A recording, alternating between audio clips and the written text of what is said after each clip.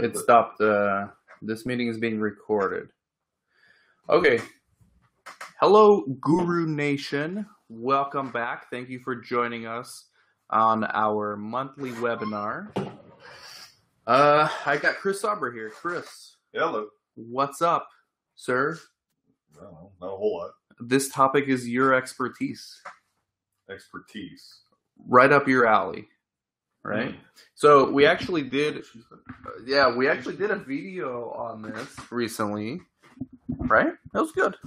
Yeah, we did a half-an-hour video. Yeah, and I think somewhere in the video, because we were standing up, we decided to do a webinar one of these days. Sure. Just so we could go a little more in depth. And by the way, for anyone that's here, you may chat.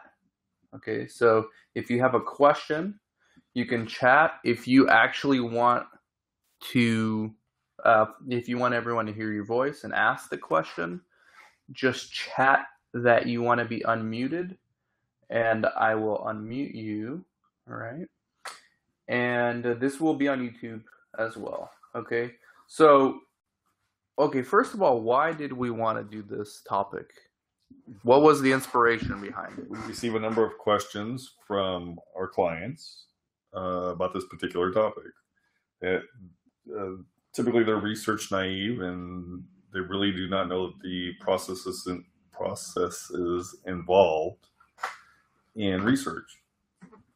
And we got sick of explaining the same thing over and over and over. And for those of you that don't know, we do consulting. We actually own our own research clinics, but we also do a good deal of consulting where we help sites, many of them brand new sites, so it's understandable that they would ask these questions. But some are established and they're still asking these questions. So, and this is great for people who may not have new sites, but maybe like a new coordinator or a new PI or even a monitor, right? Oh my God, I would hope a monitor would know. An entry level CRA. You would hope they would know at least some of this. I would hope they would know all of this, but hey. Entry level? Sure.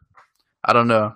Well, entry level means they've typically been a CRC, I would think, in their past career life. Not necessarily, but I guess 50% of the time that would be true. Mm-hmm. Sometimes they get lucky and get hired as entry-level CRAs with just a degree. Limited and no experience. Yeah.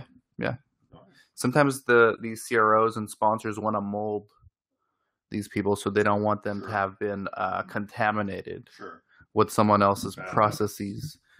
No bad habits. We can't hear you. That's not good. I see that the mic is working. Can you still hear? Not here. Okay, so I can see that the mic is working.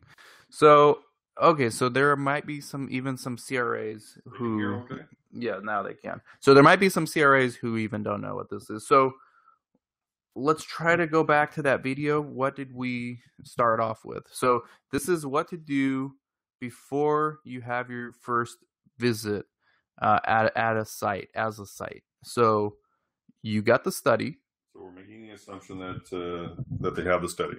CDA's in place, feasibility questionnaire has been completed, site selection visit's been done, budget and contracts have been negotiated. Are we assuming all of this? Yes, they have the study. Okay, so site initiation visit, it's occurred or it has not? Let's do both. We have half an hour to kill. Well, let's just kill half an hour. Let's just say it hasn't occurred. Okay, site initiation visit has not occurred yet. Okay, so studies in place, regulatory documentation that's been completed? Yes. Okay, so the next step would be, once everything is done, again, the site selection visit's been done, the site's been chosen, and the budgets and contracts have been finalized, negotiated and finalized. The regulatory documentation's been completed. So the next step is the CRA is going to want to schedule a time to meet with both the CRC and the PI and oftentimes any other individuals that are involved in the research study to a great extent. They'll want to meet with everybody that's necessary to the trial, if possible. But at the very least, they're going to want to meet with the PI and the CRC. So the sites will need to schedule a time that works for everybody, those three entities, the CRA, the PI, and the CRC. And to prep for that visit, there's a few things that will need to be done. You'll want to file the regulatory documents in the regulatory binder. And you'll want to prepare other regulatory documentation, the delegation of duties log. So, are you okay, Dan? Yeah. There you go, Chris. Thank you. You're welcome. So you want to prepare the delegation of duties, and that's where the PI assigns duties to the individuals beneath him or her to perform activities on the study. And these duties that are assigned need to correspond to the requirements of the sponsor or CRO, as well as education level. And what I mean by that is, if, let's say, for example, the PI wants to delegate a physical exam, that cannot be delegated to somebody who has a bachelor's degree, say, or a high school degree. It must be to somebody that's trained and licensed to conduct physical exams. So it has to meet requirements. And oftentimes these requirements change from study to study. Oftentimes with the sites that we own, we participate in studies for schizophrenia. Right here, we got a question. We'll get back to this. So we received the question, does the sponsor send a delegation template, or is that something the site needs to come up with? Yes, the sponsor sends a delegation template, or the CRO, and all the site needs to do is fill it out. And they do this so that they can have standardized forms across all the sites for that study. Especially when it comes to regulatory documents, that is important. Yes, and I would like to add to that, if you are new to research, obviously Dan or I could answer a question that you may have about the delegation log. But that being said, while monitors would prefer this is done prior to the site initiation visit, they will help you with it. They're not completely opposed. It's just a matter of it takes added time to the visit, and they would prefer it's done prior. But if you're uncertain of some requirements, as I was about to say, with schizophrenia trials, the requirements for the individual assessments, and there's a lot of assessments in the schizophrenia trial. For example, the PANS, the requirements of education level and experience change from trial to trial, as most other assessments involved with schizophrenia. They change from trial to trial. So for one study, one rater may be qualified, and for another study, they may not be qualified. And you may not know what those qualifications are, although they will tell you if you ask. But let's say you're filling out the delegation of duties log the day before the site initiation visit. You may just want to wait to assign who's going to do certain scales because you may not know the requirements. And you can ask that of your monitor when they arrive at your site. Again, it's a little bit more considerate, though, to have this completed prior to their arrival, just because this is going to take extra time from your CRA. Okay, so the delegation of duties log needs to be completed, or at least is preferred to have it completed. And then everything else needs to be filed. You also want to, most often you'll have received shipments of what's being tested for the trial, whether it's a medical device or an investigational product like a pharmaceutical, pills or whatnot. Is there another question? No, not right now. So you'll need to complete your IP logs as well. And what that involves is there's logs in which they want every, let's just use bottles of pills for an example. Each bottle will have a unique identifier on it. and that will need to be entered in the log. Each bottle of pills will need to be, their unique identifier will need to be entered into the IP log, as well as other information is sought. And again, this is standardized throughout the trial. You don't need to create this. They will provide this.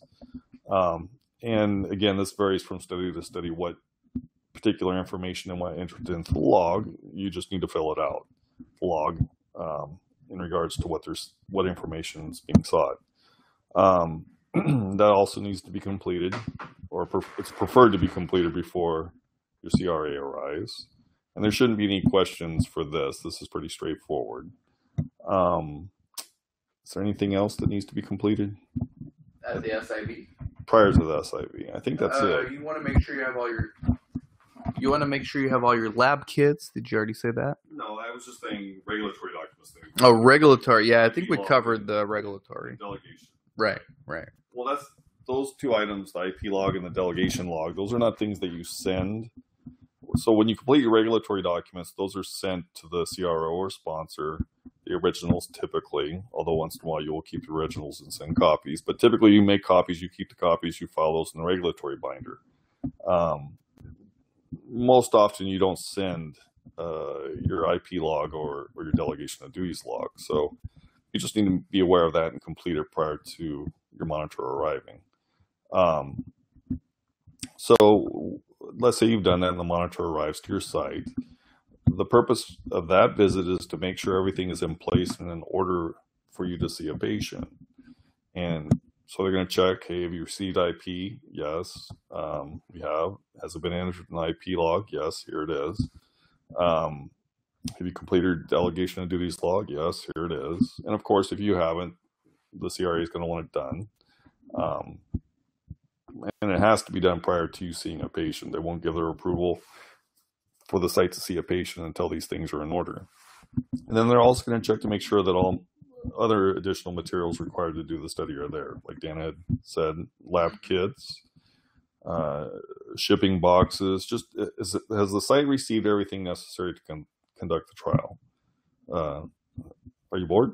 No, this is great. This is bad, but these people need to hear this. They do. Yeah. Okay. And actually, I have a personal story.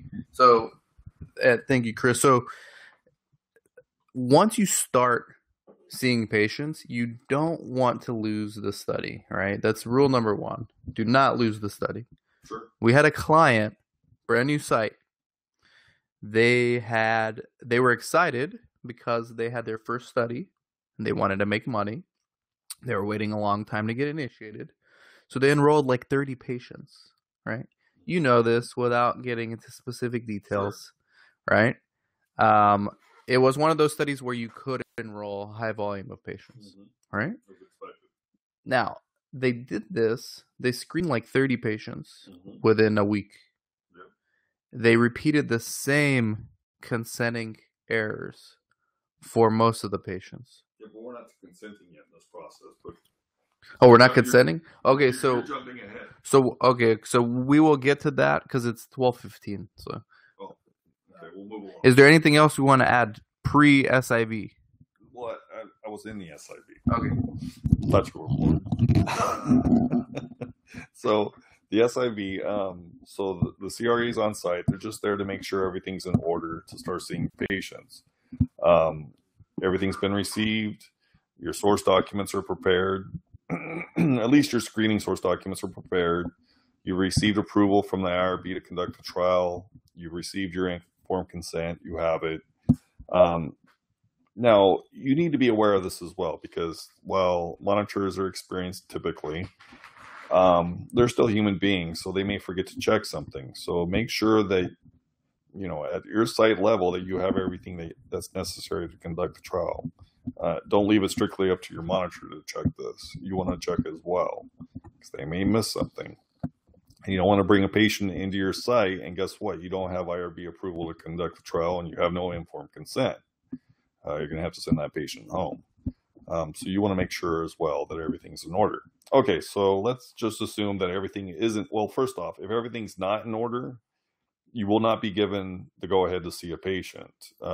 Say your site hasn't received the necessary lab kits. the monitor that will be an action item. They will leave. They will say, please send me verification once you have received the lab kits so I can send approval for you to start seeing patients. So if something's not in order, that will be an action item that will need to be completed prior to being allowed to see patients.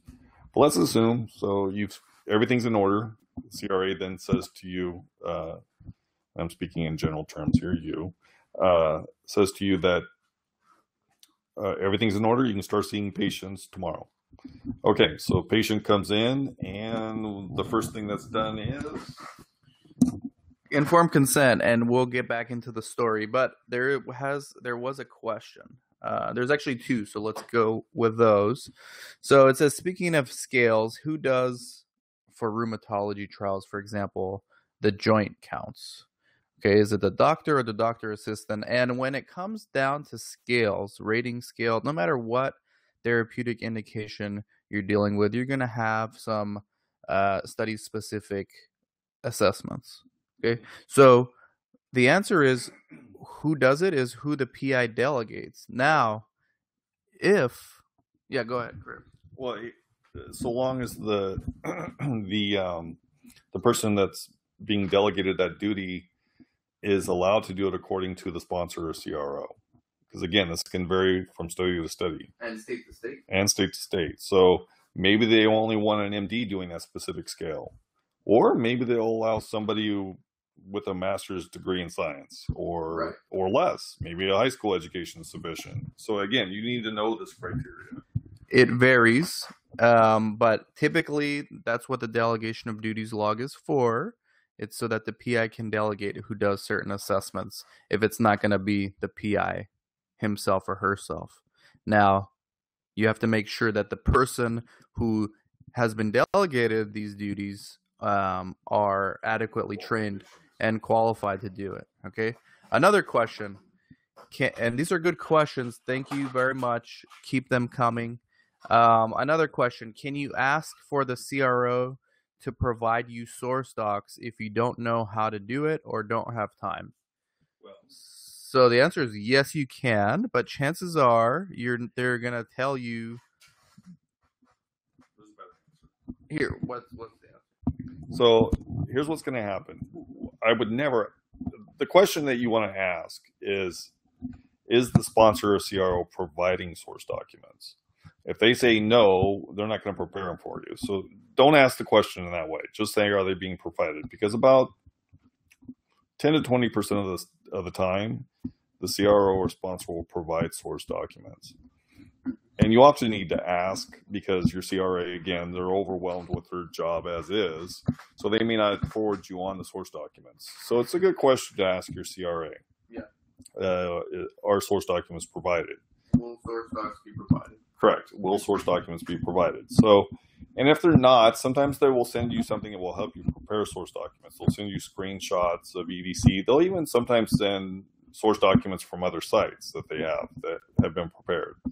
That's happened on a number of trials where the CRA says, well, another one of my sites, they gave me their source documents and I like them, so here they are. You can use them if you want or change them to your sites.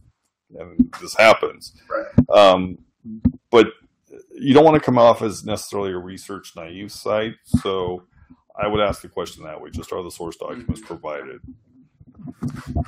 Right, yeah, that's pretty much, I mean, the answer, the textbook answer is yes. Of course, you can ask the CRO anything you want. Sometimes you get lucky and they'll give it to you.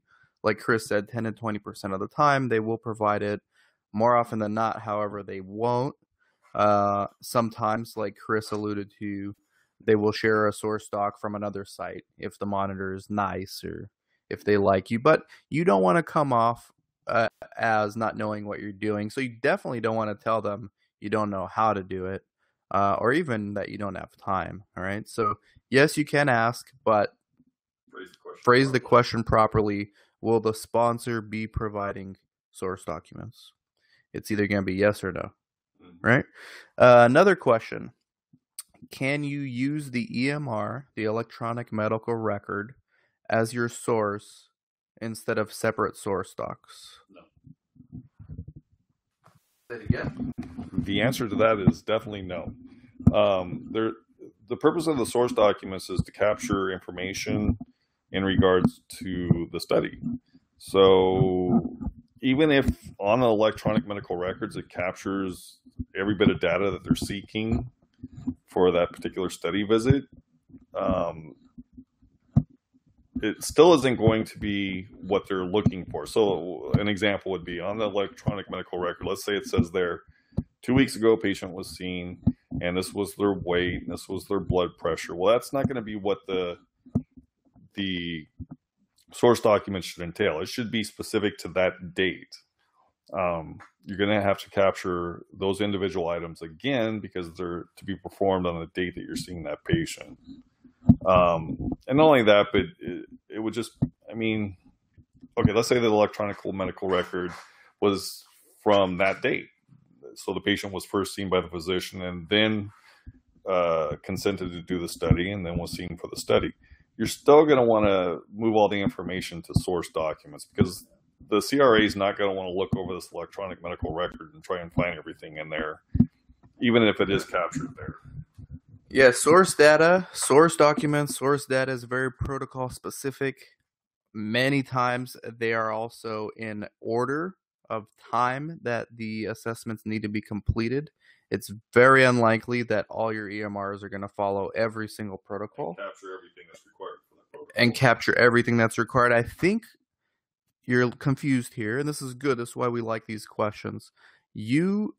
As far as EMR, you can use those records as medical history, right? You can. Well, now typically want to see EMRs. They want to see EMRs. They want to see verification of diagnosis and this type of thing.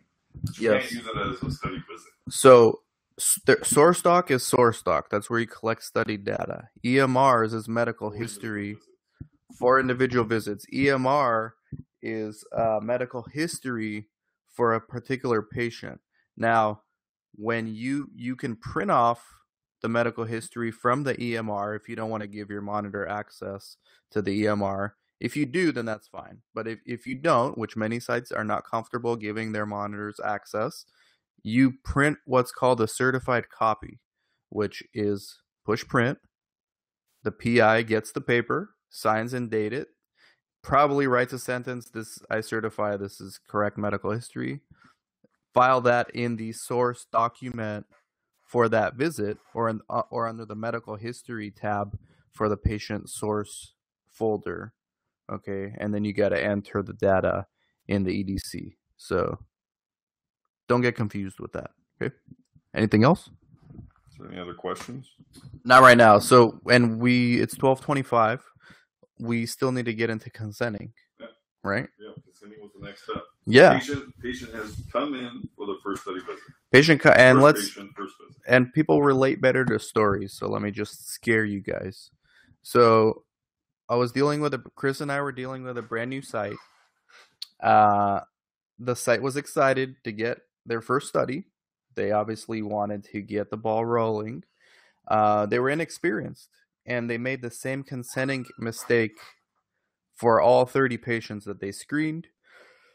Then they randomized the subjects, and then the sponsor came in and had a fit because they were not consenting them properly, and the site lost the study. Horrible way to start out. Mm-hmm. So FDA will love this. FDA will love this, and this was the issue there. So we're gonna get into informed consents, but in this case, the site did the informed consent properly. What they didn't do was follow their own SOP. So in their SOP, it says we have a informed consent checklist. And so everyone who signs the informed consent, we go through the checklist and we mark down that it happened.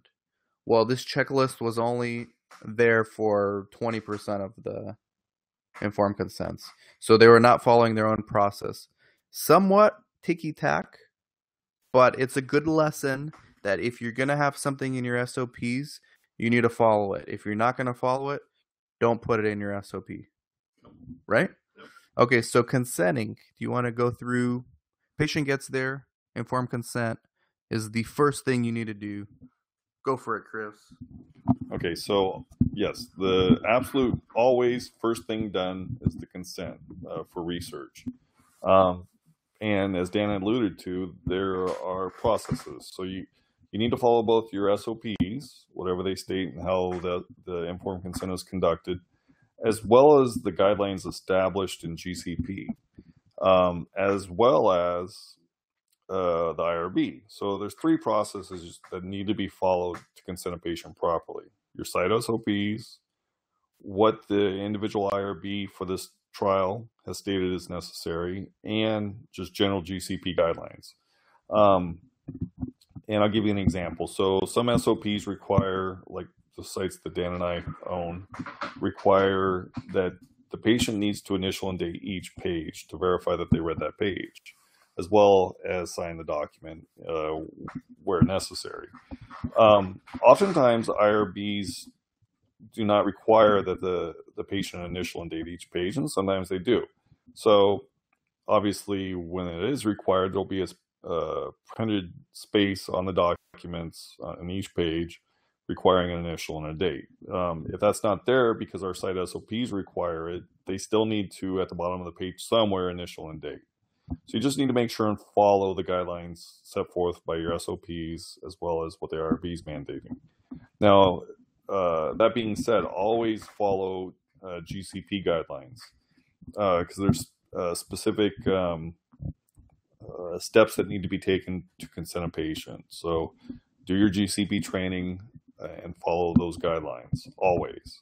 It'll be things like the patient was given enough time to read the document, all questions were answered prior to any procedures being performed, these kind of things. And you need to state these things in a note somewhere or on your source that all these things were done. In regards to what GCP mandates, you need to have that stated somewhere in the screening visit that these things were done. Right now, the FDA is looking very closely at the consenting process. So make sure and capture that information that everything in accordance with GCP was done. Not a sentence, but you have either a checklist in your source that these things were done, or somebody writes a note, whether it be the PI or the coordinator writes a note in their visit note that all these things were done. So now that your consenting is completed, now you can start seeing the patient for the study, and you're going to collect all the information that's required for that particular screening visit for the study, and you'll complete your source documentation. You'll follow your source documents, and if in the protocol it gives a timeline as things are to be completed, then you'll follow that as well. Just make sure and capture everything that's required for that study visit. Oftentimes, sites will not do something required, and the patient will have to come back to capture that data. And, we want to be considerate and not have to have patients come back multiple times to the site for one visit, if at all possible. And I think we've covered everything. Am I leaving anything out? No, and get your final questions in. So we're not really leaving anything out, but some other areas where sites may be having issues with. Obviously, the consent is important. If you already have a patient coming in, you want to make sure you have the screening lab kit there. You want to make sure you have the needles to draw the blood. You don't want to inconvenience the patient, because it's one thing to piss off the sponsor, lose the study. I mean, that's one way to screw this up. Another way is to piss off the patient. It's hard to get patients. It's not easy. So if you're inconveniencing the patient and you're not giving them confidence that you know what you're doing, if you're fumbling around looking for your lab kits, or you're missing a needle to draw blood, like, I know if I were the patient, I wouldn't tolerate that for very long. So make sure you have everything in order. Make sure you're following the schedule of assessments. So in every protocol, a little cheat sheet called the schedule of assessments. That should be in the source docs, and you need to follow. But if it's not in the source docs, because a lot of these people are going to make their source docs for the first time. Sure. What I'm saying is the schedule of assessments, everything that's to be done in a specific visit should be captured in your source documents. So you just follow your source documents. Right, but just to make sure, because these are newbies, Right. and some may be creating source docs, For the first time. and guess what? They might forget to put something in there. Sure. So you need everyone who's listening and watching, go to your protocol, make a copy of the schedule of assessments, put it on your wall, right? As long as you follow your source docs and you follow that, you're not going to forget anything. And if you follow the schedule of assessments and you notice that something's missing in your source docs, then you need to revise it. But if you're not doing that and you just follow your source docs, well, you might be repeating the same mistake over and over again until your monitor gets there and tells you, what are you doing? This protocol deviation. So schedule of assessments is one thing. Give the patient confidence that you know what you're doing. Have your lab kits ready. Have your ECG on hand. Most screening visits require ECG. Have your electrodes there. What else? Have the money for the patients there. Yeah, like if you're paying them cash or check, that's fine. But if you're paying them electronically somehow, and some studies have e-payments where they'll give you like a prepaid card, there's a system similar to IVRS where you need to log in and generate payment. So you don't want the patient waiting around for that. Oh, we did skip one thing. Go ahead. What did we skip? We skipped IVRS. So Yeah. patient consents. After the patient consents, you need to enter them into IVRS.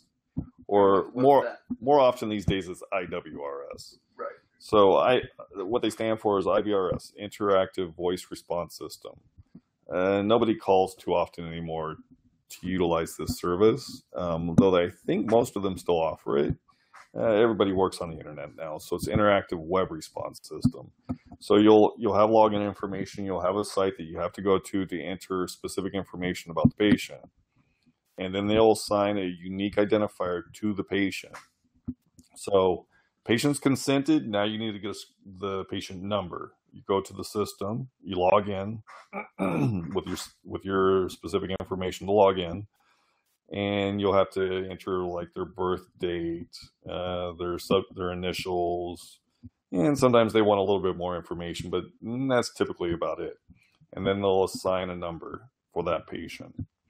And that will be the number you utilize for that patient in all research materials. They don't want to know the patient's name.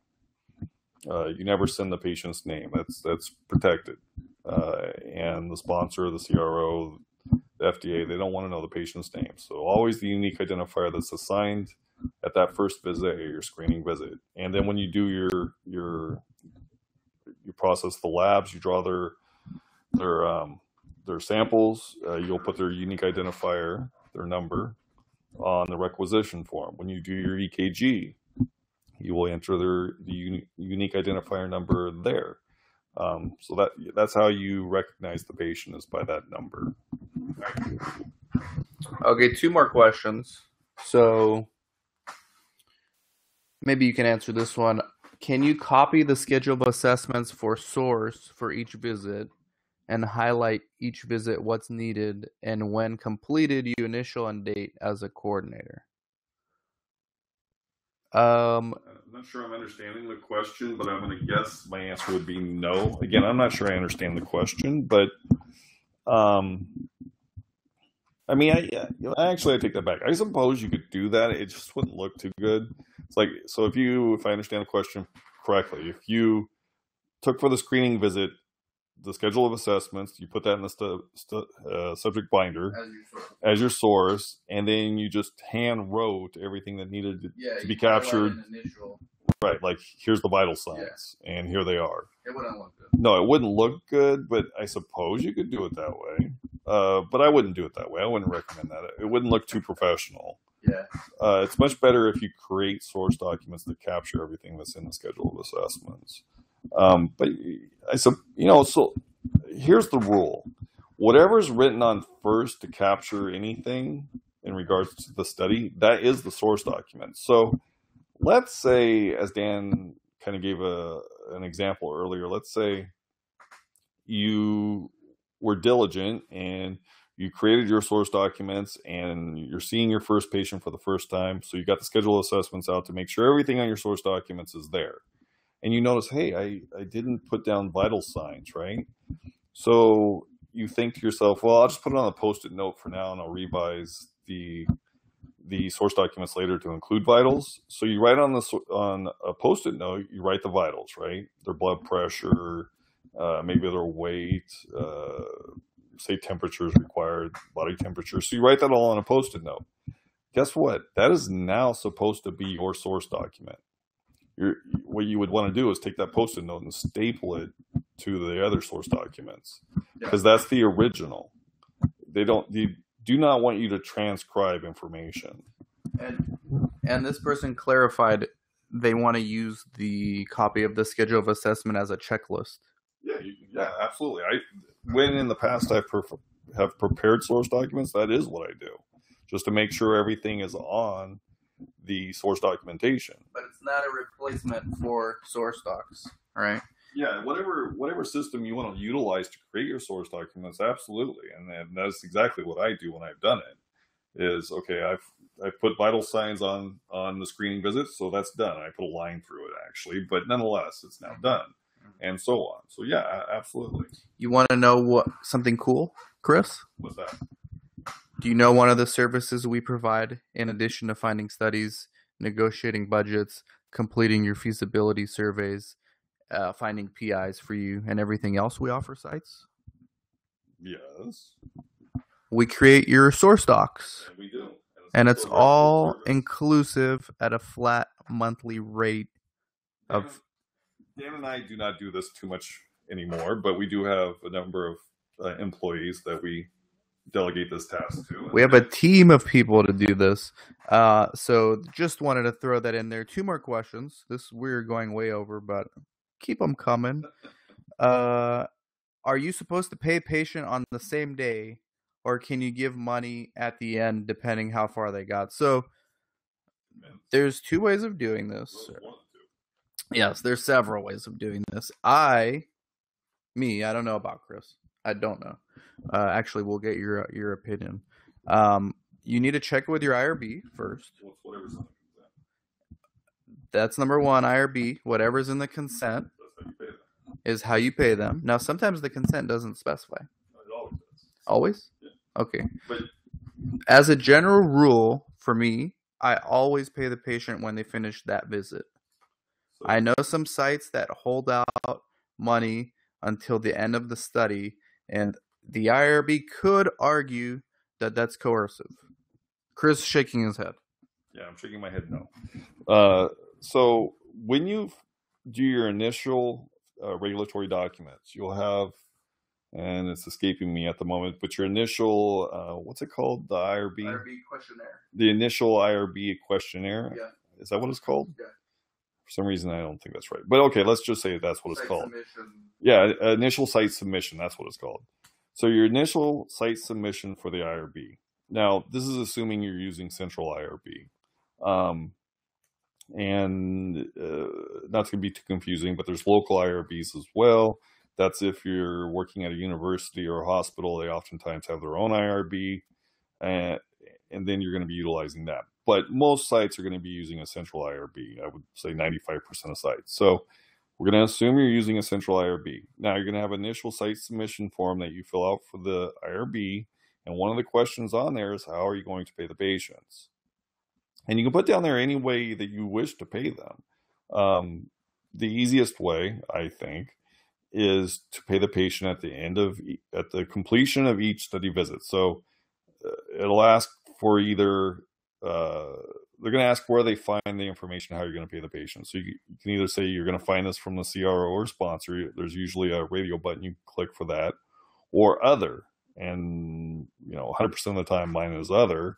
And what I'll put on there is whatever we negotiated in the budget, how much the patient is going to get paid for each visit. For simplicity, let's say it's $100.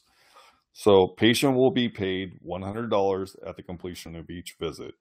And that's the end of it. And that will go in your informed consent. Now, if you choose to pay them a different way, then you'll check other and you'll explain that. Now, as Dan had said, the IRB may object, so you may need to change that. But I know a number of sites do utilize a number of different systems. Some of them don't pay the patient until the end of the trial at all. So if they're getting $100 per visit and there's 10 visits in the study, they'll get paid $1,000 at the end of the trial. But as Dan said, some IRBs see this as coercion. But that's not to say an IRB won't approve it. And it's not an issue if you want to put something in there that's different than paying them at the end of each visit. Just the IRB will need to approve it, and if they don't, they're not going to say you can't conduct the trial. They're just going to say, we don't approve of this. You'll have to find a different way to pay the patient, and then you'll have to change it. So however you choose to do it, again, I think the simplest way to do it is, and I'm sure Dan agrees, is at the end of each study visit. Yeah, and the reason I say coercion, I personally know of some sites that take advantage of their study participants, and especially for the mentally ill ones, for the schizophrenia studies. I've just heard it way too many times. I know who the sites are. They hold out on paying the patients as long as they can in order to increase and improve retention, and that's not a good thing, right? I mean, if my goal were to increase retention by offering a payment at the end, then what I would propose to the IRB was we'll pay them X amount of dollars. And again, you'll want this approved in your budget as well, but just so you're not paying for it out of your own pocket. But I would propose to the IRB, patient will be paid X amount of dollars at the completion of each visit and will be paid a bonus at the completion of the trial. So in other words, if they complete the entire trial, they will receive an added bonus. So maybe they're getting $100 per completed visit. They'll get an additional $200 or $300 or whatever you want to propose at the completion of the trial, if you think that'll help with retention. Again, your IRB is going to need to approve of this.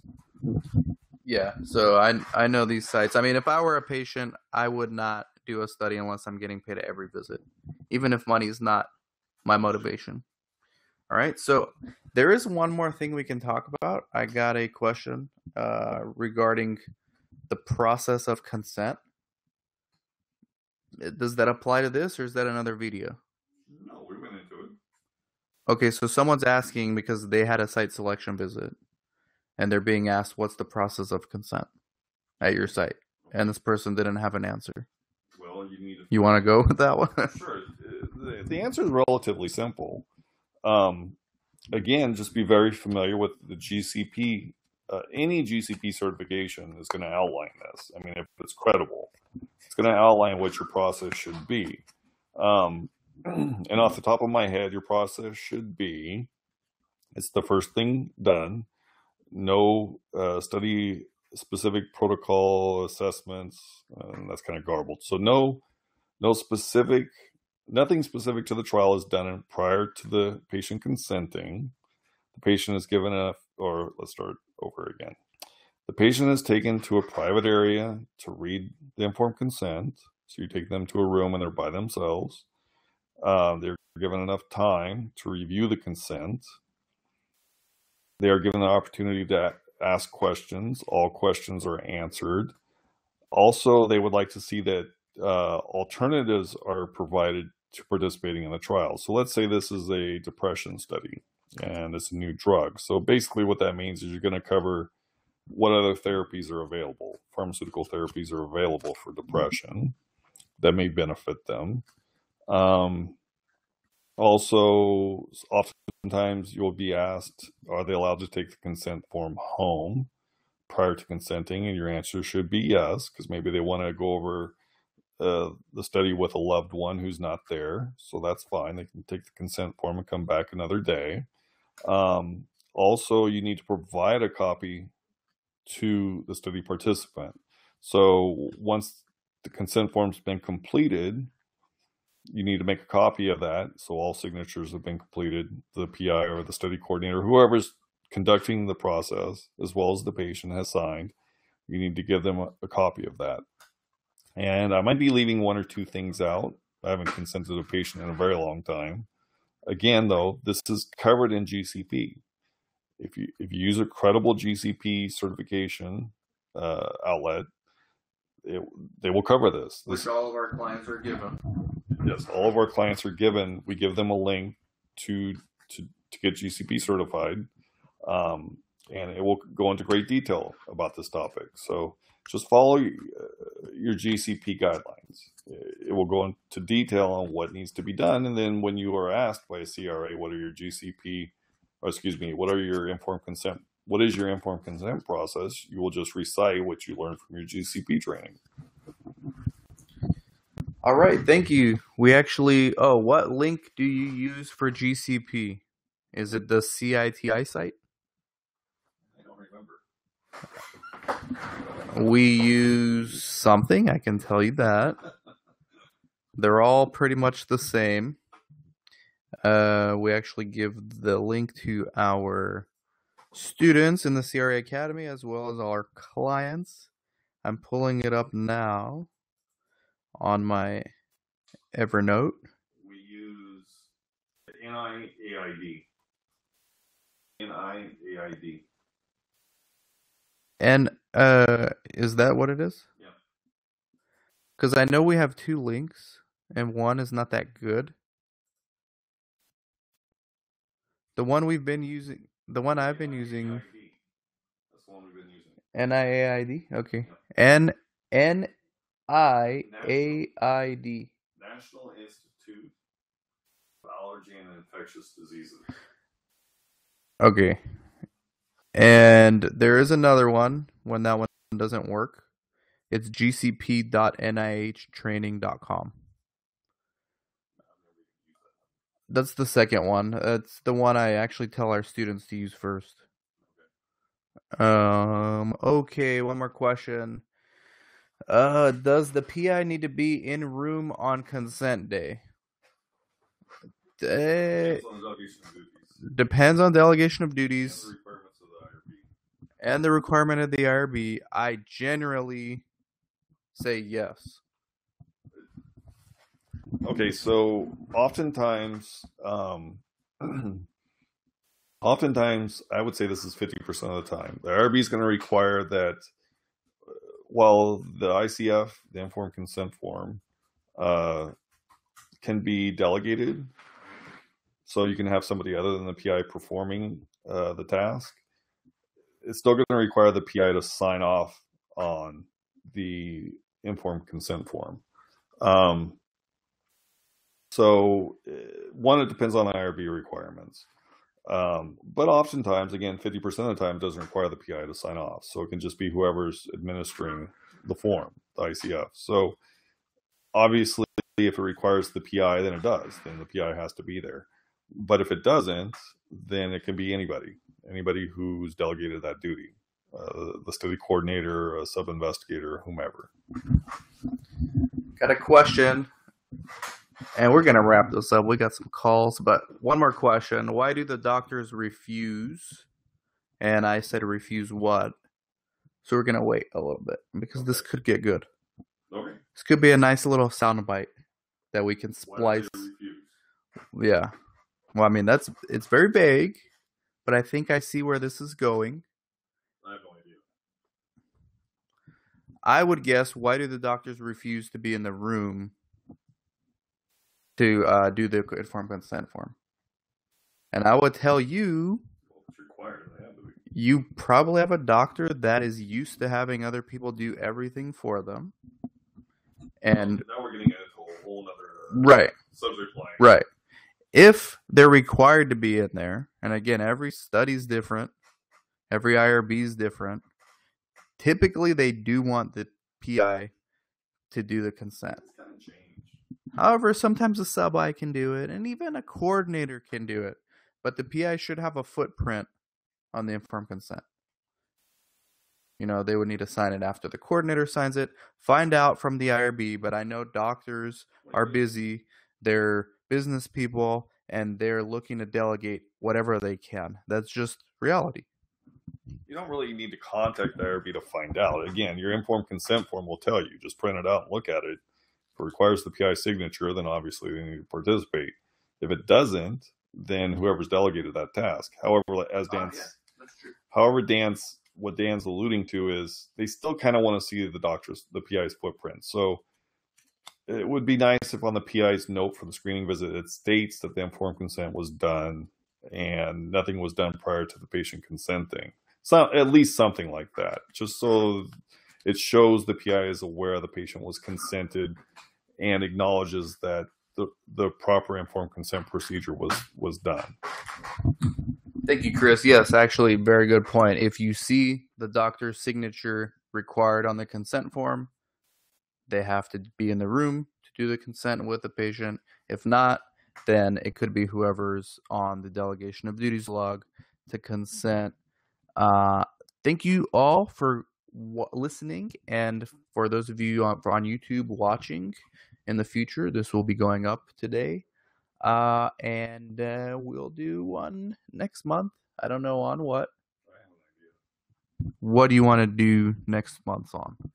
What that question that we were guessing at that was very vague, we could do it on specifics and how research is conducted from site to site. Why do doctors refuse? Yeah. That could be a good title for the webinar. Sure. Okay. Thank you everyone for watching or listening, and we'll do this again.